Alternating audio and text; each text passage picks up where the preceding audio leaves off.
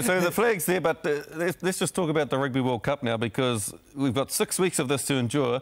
And what happened this morning, first big upset, probably the biggest upset in the history of the Rugby World Cup, in the history of world sport, just about. Absolutely. Japan turning over South Africa. Oh, look, Scotty, I totally agree with you. This is not about an upset in rugby.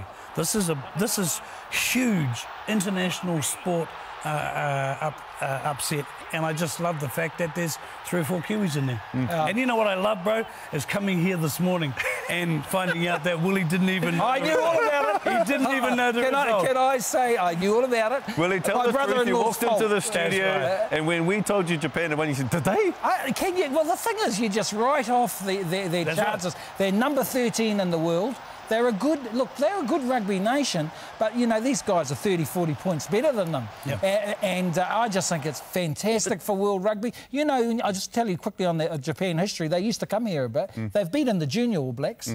You know, they've beaten Wales, Scotland, but honestly... But they've only won one World Cup game before this one, and that was Zimbabwe. But in terms of this is fantastic for world sport and world rugby. It's like the All Blacks. Like as much as we love them, it's good they lose the So what happens now in terms of South Africa? Do we end up playing them in the quarterfinals now? No, it depends. Look, if South Africa wins all their games, they probably still top the group. They'll still top the group. They'll still top the group. I don't think they'll lose another game. Can they come back from this? Oh, no, absolutely. I think they will lose another game. I think they might lose to Scotland or Samoa. Look, what you saw from South Africa today it wasn't arrogance or anything. Japan were actually the better side. They ran the angles, their skill level was just amazing. And they took the risk at the end of the game? Absolutely. They could have gone for the draw, a three-pointer, but what they do, a couple of minutes left, go for the South Africa. All Blacks game coming up against Argentina. How's that going to go? Oh, no, well, we should get home.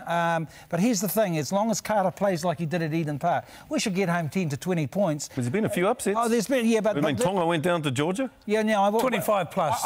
All Blacks to win. All Blacks 25? Game, but I've got to tell you, South Africa won't lose a game. Samoa won't beat them, or Scotland. But I'm just hoping we don't meet them in the semis, because their quarter-final could be against... Let's have a bet. Australia. Scotland to beat Australia or Africa. $10. $10. Scotland. $10. There it is. There's the bet. Okay. I'll take South Africa. Thank you, gentlemen.